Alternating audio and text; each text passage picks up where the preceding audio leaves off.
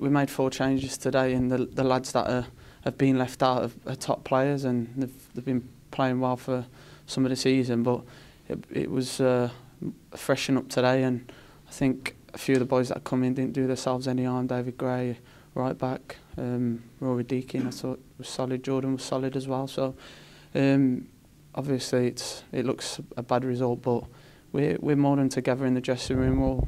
We're all pulling as one. So it will only be a matter of time before we turn the corner.